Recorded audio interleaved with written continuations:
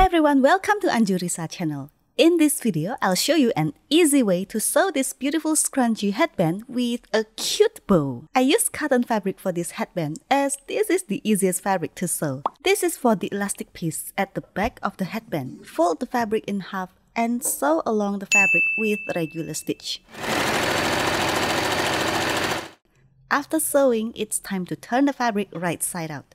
I use a loop turner and it's very convenient. Just slide the loop turner inside and hook the fabric from the other end. If you don't have a loop turner, you can use a safety pin by pinning it to the fabric and pushing the safety pin to the other end. Now prepare an elastic band and you can use any size as long as it fits into the fabric.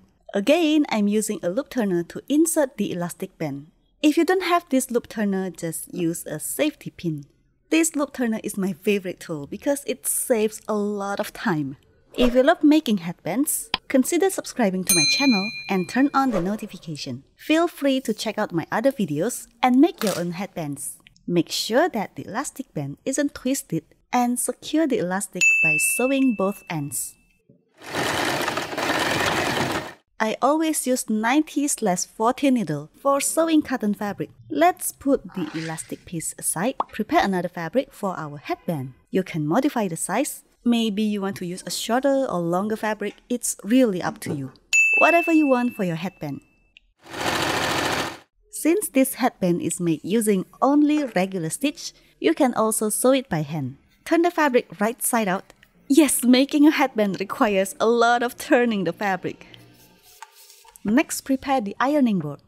Pressing fabric is important when you want to make a scrunchie pattern. I'm telling you, pressing is the key to professional looking stuff. Make sure to press the fabric so the seam is in the middle. Cut the fabric about 7 inches. This is for the bow.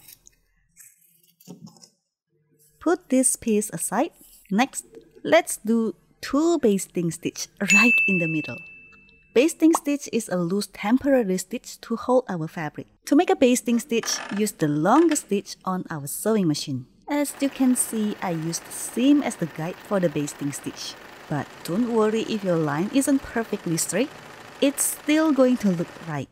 Remember to leave the tails on both ends as we will gather the fabric to make the scrunchie pattern. Now here's the fun part. All we have to do is pull the bottom thread to make the scrunchie pattern.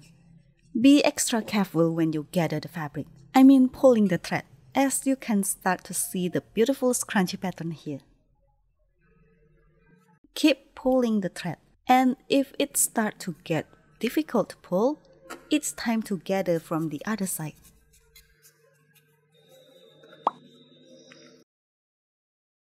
Take the previous fabric that we cut to make the bow with the wrong sides together. Sew the fabric. Place the bow in the middle of our scrunchie piece and sew both pieces together.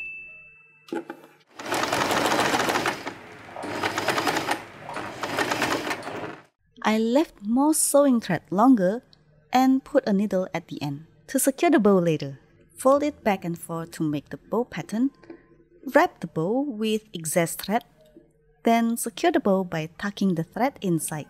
Prepare fabric for the center bow. Fold it in half and sew this part.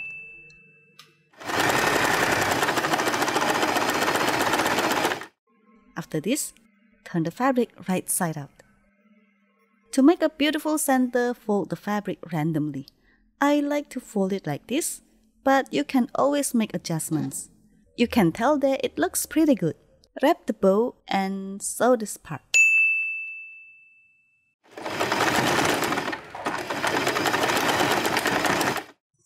Cut off the excess fabric and turn the center bow. It's time to finish the headband by attaching the elastic piece we made at the beginning. With the wrong side facing up, put it on the headband. Fold the fabric and pin it. English isn't my primary language. Please let me know in the comments if you prefer my tutorial with or without a voiceover. To be honest, of course, a tutorial without voiceover is easier to make. So please let me know in the comments. Sew this part one last time. Finally. Be sure to backstitch to secure the basting stitch and the fabric at the same time. Cut the excess fabric Turn it over, and our beautiful headband is finished.